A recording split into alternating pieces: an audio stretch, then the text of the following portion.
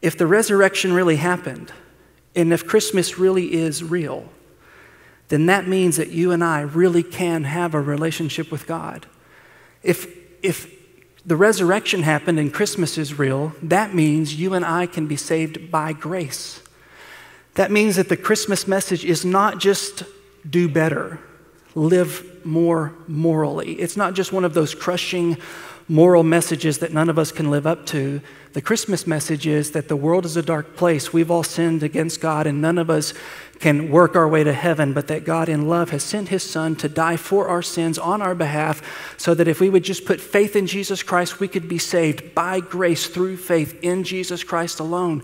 It doesn't matter what you do, doesn't matter what you've done, doesn't matter how much good you do after the fact, it doesn't matter how much bad you've done before the fact, you can be saved by grace. And if Christmas is real, then that message is real, and it means you and I can have salvation. That's a big deal.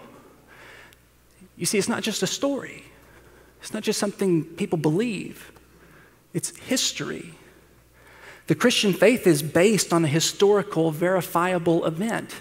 It doesn't have to be wishful thinking. It doesn't have to, I hope it's true.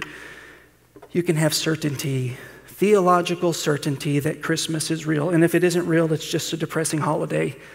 I don't blame you for being depressed. If you're here tonight and you're depressed, if you believe Christmas is just a story, it is a depressing story.